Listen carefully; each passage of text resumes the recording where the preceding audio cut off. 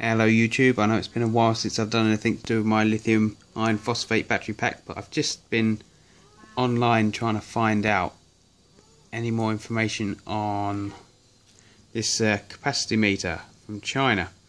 I originally bought mine from Lemon Blue, B-L-E-U-E, and I had terrible trouble trying to get it past 10 amp hour. And, I've tried everything, pressing buttons, different combinations, holding the buttons down, and setting it up to see if I could get the capacity I wanted. And I thought I was onto a duff one that obviously could program to pass 10 amp hour. When you discharge it, it goes down. When you charge it up, it hit 10 amp hour and stopped. So I have been playing about with different ideas of how to encase my lithium iron phosphate batteries using bits that I have already. So obviously this is like 4-inch trunking for sockets and data, and I did mount my meter up there, and I think I'm going to fall short because I haven't got anything to hand that I can use to push the button. I have a headphone thing. I want to turn that light on. Set voltage. Oh, well, it doesn't matter for a minute. Oh well, anyway, if we can get the camera to focus, it does say 36 amp hour on there now, and never would have thought about this in the world.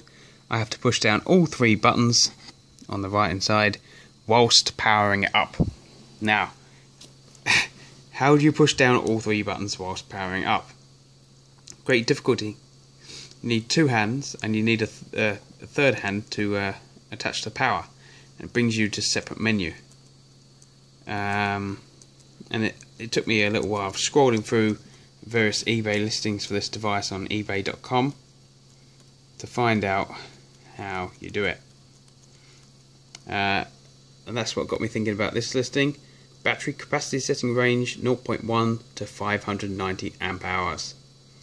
So I knew it must be able to set it, so I just went through all of the different listings and found this note.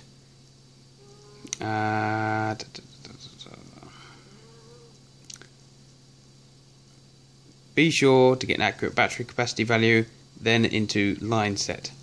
Power while holding down 3 buttons. After entering engineer mode, menu interface, single selection, press K up or K down, button select set cap, press OK. Yeah, pay attention.